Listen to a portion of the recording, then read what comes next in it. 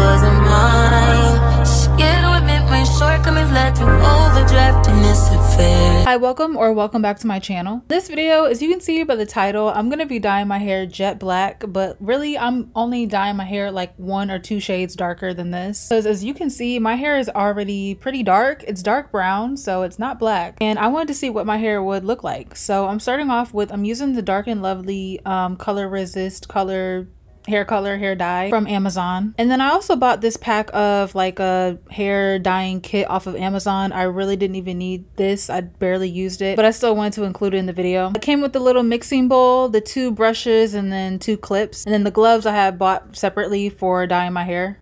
Starting off by sectioning my hair, and I'm splitting it down the middle, and I'm tying one side up, and then I'm going to work one side at a time, and then I'm going to section off that side and make it a little bit smaller.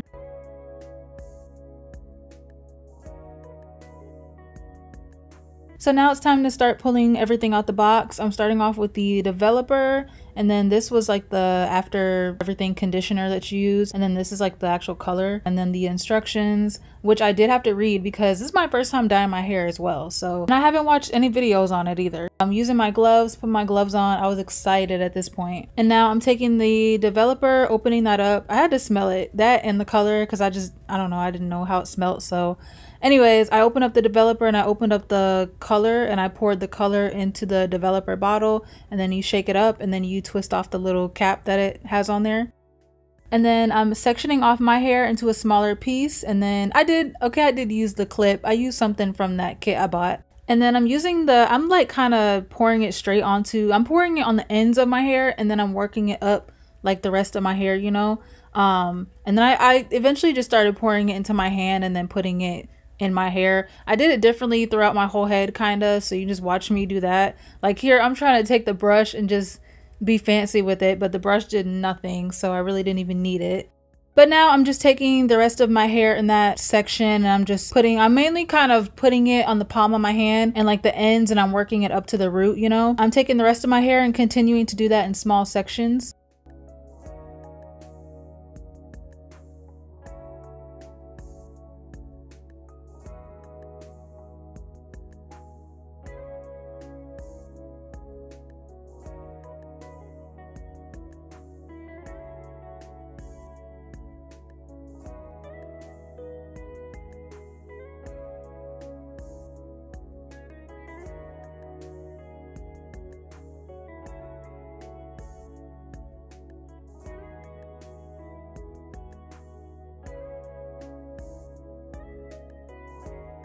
So now I'm gonna go ahead and I'm wrapping up on that side, and I'm gonna braid this section just to keep it out the way.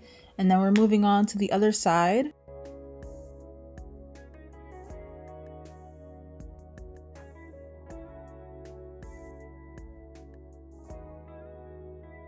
And then for this side, I ended up running out of dye, like out the bottle. I didn't realize or think that I would need 2 bottles, but like looking at it now, 1 bottle was not going to be enough.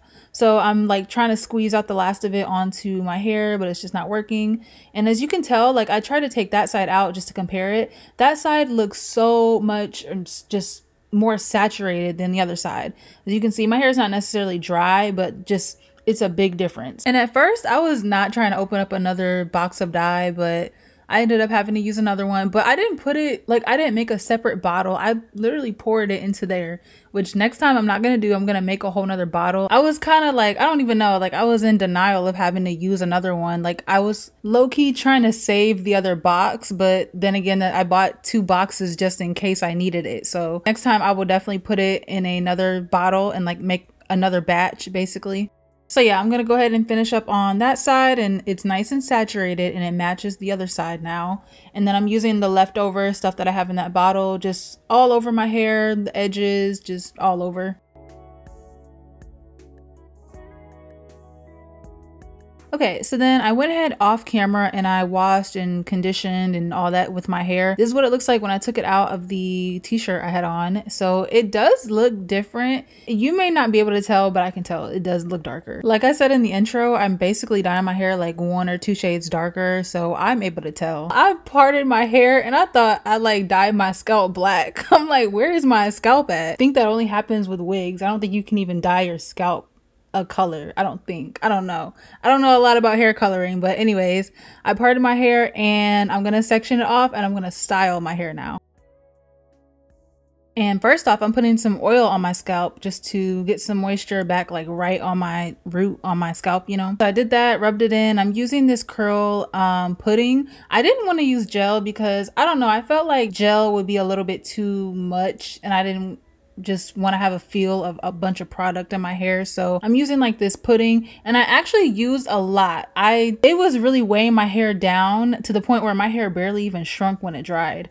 But I put a lot on my hair. I kind of didn't mean to, but I just did it. I'm like, whatever. And then I put some more oil on top. Like I said, I was trying to put a lot of like moisturizing products in my hair. I didn't want to put gel in my hair. And I'm just doing the same thing to the other side. And then here, I'm going to pull up a couple pictures just to show the comparison of my hair. So this is a picture of my hair. It is straight, but it don't matter. This is in direct sunlight of the color of my hair and what it looks like. So it's obviously brown.